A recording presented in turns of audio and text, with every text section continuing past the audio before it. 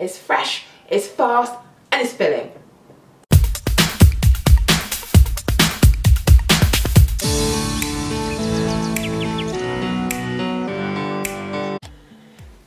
Hey beautiful people, how are you today? The sun is shining in the UK. If you don't live in the UK, maybe you don't understand how amazing it is. The sun is finally shining again after months in the dark. Anyway, I have been having the most fun between baking and making these healthy bowls of scrumbunctious food after I finish training in the morning. I've just started putting them on my Instagram account. So if you're not on my Instagram, do go to @LorrainePascale and you'll see all these beautiful bowls. And the other day I did a bowl and I cheated with 2 ingredients which I got from the supermarket, the artichoke and the olives and the feta. But other than that I made everything from scratch, and it's like butternut squash and chickpea falafel, tzatziki, pan-fried aubergine, what else is there? Anyway, there's a whole plethora of scrumbunctiousness that I'd love to share with you. So I'm going to get on with the recipe straight away, and I hope that you make it, because it's seriously, it's really good. It's really tasty. I'm eating them every day, and I've got a whole fridge full of fresh vegetables and produce, which is a good feeling, isn't it? I think it's a good feeling. Anyway, let's get on with the recipe. We're starting off with aubergines. I'm just doing pan-fried aubergines. You can do baba ganoush, which is a delicious Middle Eastern side, but I'm just going to do pan-fried aubergines. So I've just put a little bit of oil in a pan here. I'm just using vegetable oil, and I've sliced up an aubergine, half an aubergine, into 1 centimetre slices, and just pop those in a pan, leaving a bit of room in between them so that they can get nice and black. And I cook those for about 3 minutes on each side in this hot pan, and then, well, that's very black because that's the skin. And then once they're looking roughly like that, flip them over and cook them again on the other side. And then hummus, traditionally, the hummus is I've had, actually I don't know, I can't start talking about tradition because I don't know. But basically, all the hummus that I've ever had is like a mixture of, it's chickpeas, isn't it, with some tahini in it, but I thought, why not do something different? So actually it's because I wanted to use the chickpeas for the falafel. So what I did instead was I made a hummus out of peas. So you put all the ingredients together in a blender and mix them together, and it's really tasty, and you can make it in bulk. But yeah, it's a delicious pea and mint hummus. And I've got some peas here, about a handful of peas, frozen peas. It's just easy to do it in handfuls, isn't it? And then this is literally a pinch of onion, not too much, and 1 tablespoon of Greek yogurt and 1 tablespoon of tahini, which is like a sesame paste. That's tahini, all in. And then some mint, a few leaves, and 1 clove of garlic. And I'm adding a tablespoon of extra virgin olive oil just to loosen up a bit, and then pop the lid on and give it a blitz. I know I need to sort out my angles. It's not looking very appealing. Whoop, there it is. You have to shake the mixer a little bit because it's not the softest of mixtures, the most liquid of mixtures. But just keep blending it, scrape it down, reblend, and there's your hummus. Alright, and next it's the falafel. And this is just a mixture of all sorts, really. I've got the chickpeas, and then I added some butternut squash because I had some in the fridge, and I just put some different flavours in there. And at the end I did have to add some flour because my mixture was a bit wet. So I added some quinoa. You can use a coconut flour. I know a lot of you got coconut flour, or just regular plain flour. And I think it's about, when you're making this kind of thing, it's I'm going to write the ingredients underneath, but I'm going to do it in like hand sizes, apart from the can of beans and the can of chickpeas, just because then it's so much easier to do, because baking is so precise, which I love doing as well. Baking is so precise, and if you freestyle it, the recipe's not going to work. But with this kind of recipe, as long as you know what you're looking for, you can freestyle it a little bit and add bits and pieces to make it your own. So falafel next.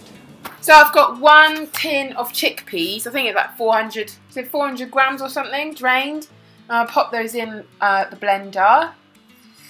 And then I've got a clove of garlic and some cumin seeds. I'm adding about a teaspoon of cumin seeds, and then a teaspoon of paprika. In it goes. And then just to add a bit of herbaceous deliciousness, I'm adding a handful of coriander. A lot of people don't like it, you can leave it out.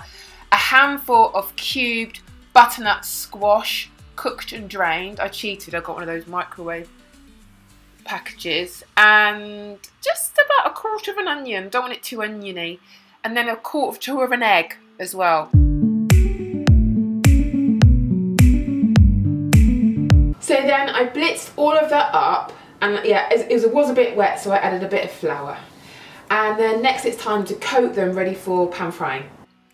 So I started to roll these. I started to roll these into balls.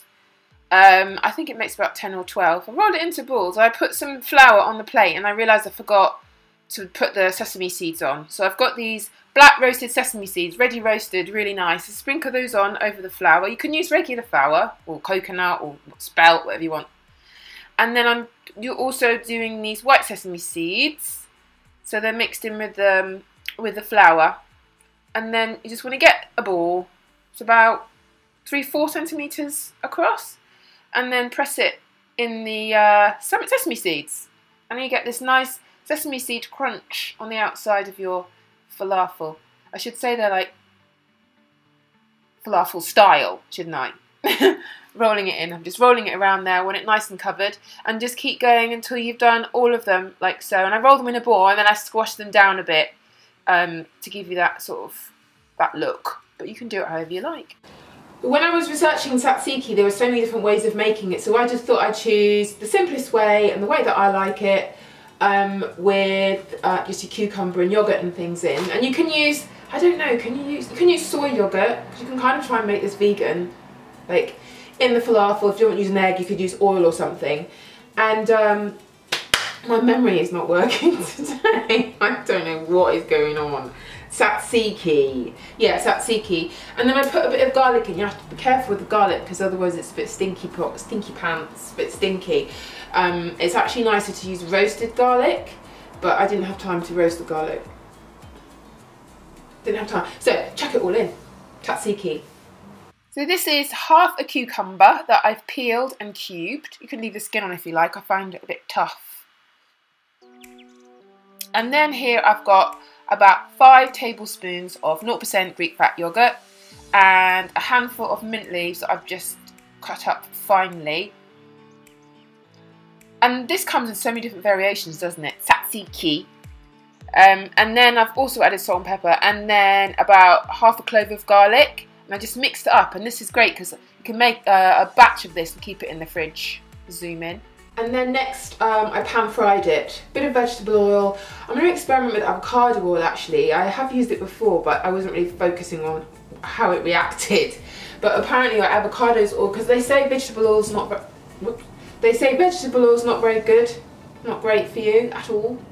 So, but for the meantime, I use vegetable oil to pan fry my falafel.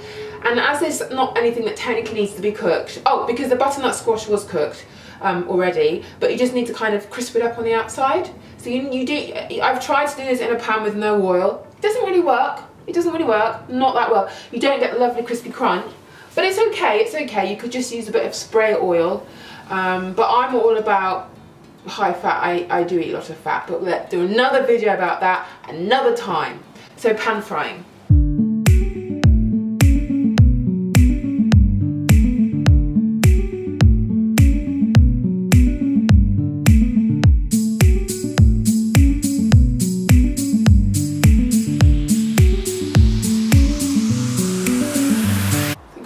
Sleep. So this is my next bit. I keep saying I'm going to do a creation story so you understand what on earth am I doing on YouTube, and why I'm so passionate about it. But in the meantime, I like to do what I love as much as possible. I spent a lot of my life not doing what I love, or not doing what makes me happy, I should say. And so I'm very creative. My baking, I like to try and create something different from a recipe that's maybe everyone's used a lot, try and do something different with it. And as well with this plating, it's my favourite part because you can get creative with the colours and the amounts you put in and the bowls that you choose, and it's my favourite part of making the whole thing because it just makes me happy. And And someone said to me, they were trying to make a decision and they weren't sure what to do. Do I do this or do I do that? And I said, when you start doing the thing, see how you feel. It sounds really obvious, but for me it's like, when you feel happy about it or excited about it, that's the route to go. No, as long as it's legal and healthy. Yeah. All right, let's plate up.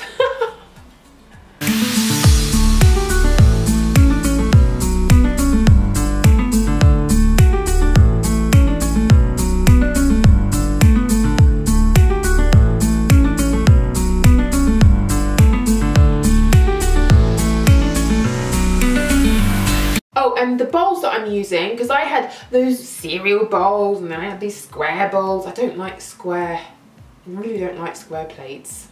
Or square bowl, what's a square bowl? What does that even mean? Anyway, these are pasta bowls and I found them on the internet. I didn't even know they existed. What do I know? They're called pasta bowls, so they're like wide and they're quite shallow, so you can just build your masterpiece. You can build your art on a plate. On your pasta bowl.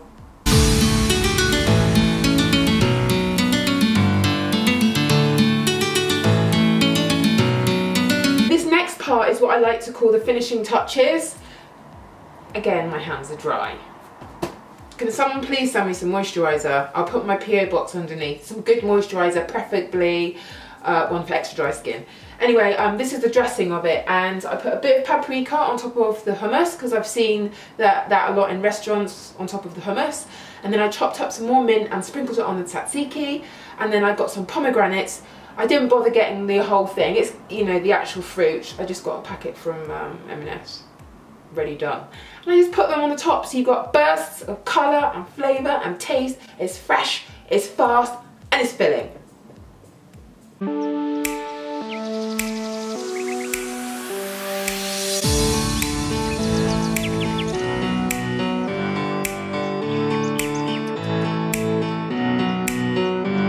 Okay, that's my Mediterranean style bowl done. Guys, I really hope you've enjoyed this recipe. Do hit the share button and share the recipe with someone you think would like to have that for lunch this week. And give me a big thumbs up. It makes me smile when I see that you've given me a big thumbs up. Comment in the box below, let me know if there's any other recipes you'd like to see me do, or any other vlogs or something. And subscribe if you haven't already. Subscribe if you haven't already. Welcome to all my new subscribers, and I'll speak to you tomorrow. Big love.